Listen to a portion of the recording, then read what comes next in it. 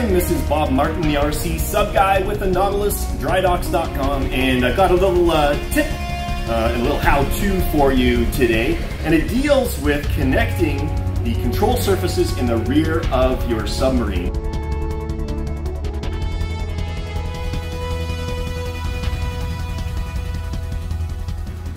Now, what we're going to be working with here today is the prototype build for an upcoming set of 3D files for the Russian Borei Class submarine. You can see the parts laid out here in semi-assembled format.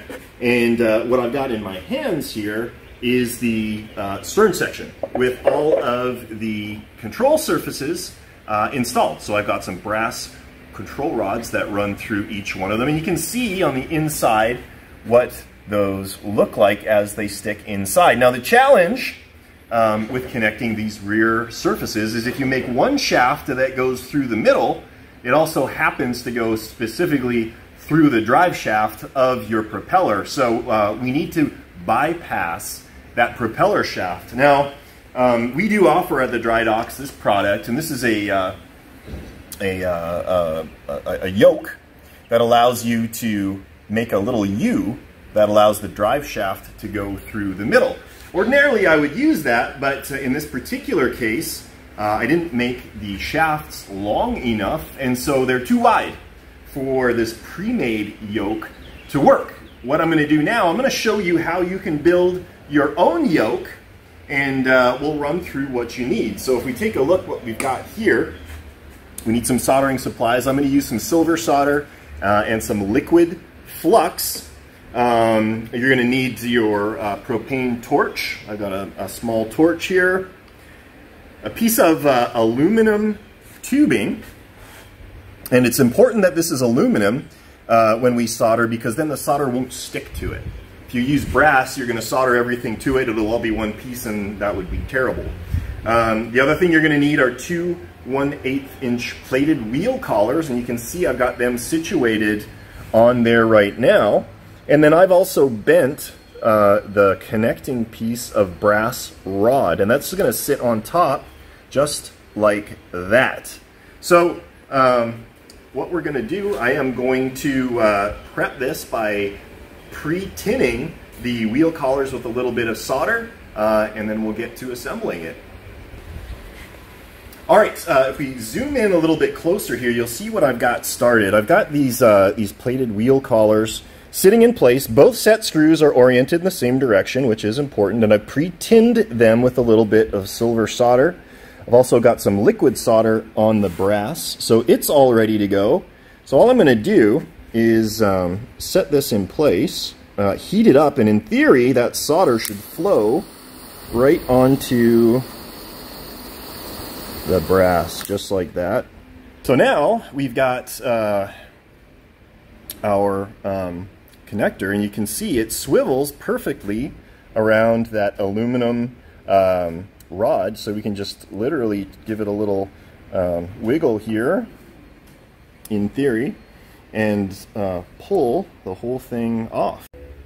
All right, now what we need to do is create a little horn off of that yoke so that you can connect your linkage from your servo, so that you have something to push and pull against to actuate the control surfaces. So I'm just going to use a little bit of flat stock, brass flat stock. I'm going to drill a 1/8 inch hole. All right, now that I got my hole in there, I'm just going to slip this over the shaft, and I'm going to use a little bit of liquid flux. I'm going to keep this in place. I'm going to twist this up a little bit so that it use gravity to help me out there. Safety first, glasses on, and let's apply a little bit of silver solder.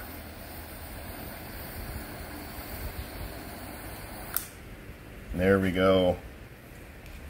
So that solder flowed all the way around the wheel collar and to that connecting rod. Cool it down a little bit. And again, did not fuse to that piece of aluminum. So now we've got an arm. I'm going to grab my cutoff side cutters here, and we're going to be about 1/2 of an inch.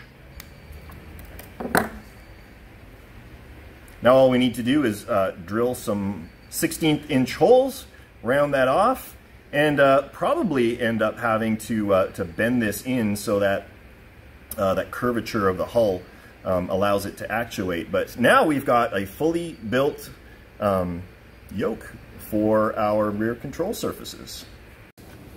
All right, everything was going so well, I thought I would just keep on going. I've installed that yoke, and you can see my control surfaces. These are the dive planes, rear dive planes, and this is what the inside looks like when it's functioning. And that's going to bypass the drive shaft. So now what I would need to do is I need to do the same thing for the rudders, top and bottom, and I'm going to utilize the pre-made linkage horns. These are nylon, and you basically just glue in, after you rough up the perimeter, wheel collars. So those are just going to slip onto those shafts, those control shafts. And one thing that I wanted to show you, I usually connect these with a simple Z-bend.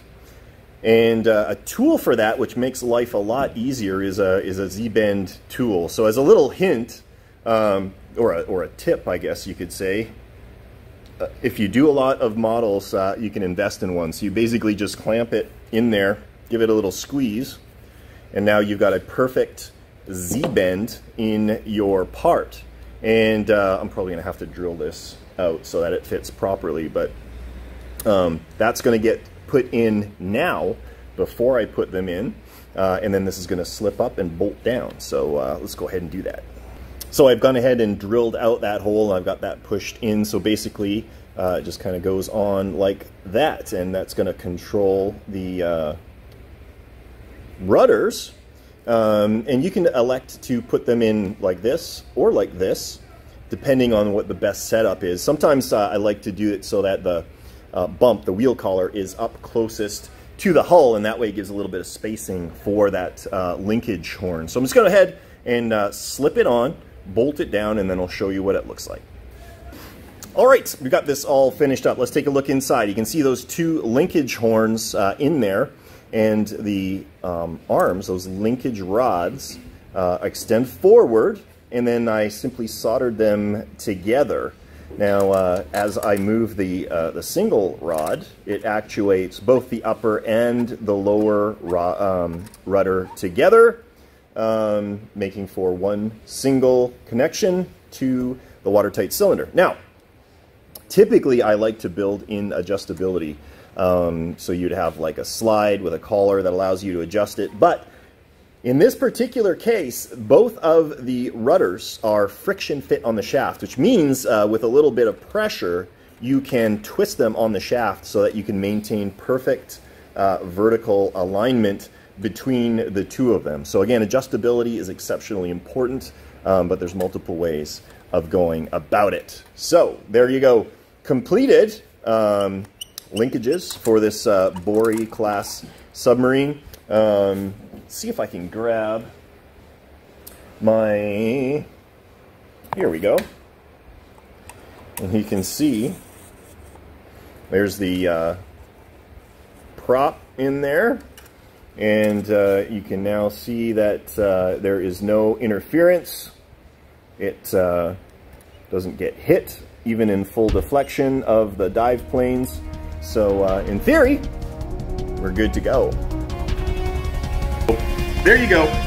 Two different ways to connect your rear control surfaces together. The do-it-yourself version, and this probably took me 5 minutes, or the pre-made version. So take your choice, pick the one that works best for you. Hope that helps you. This is Bob Martin, the RC Sub Guy with the NautilusDryDocks.com. Catch you next time.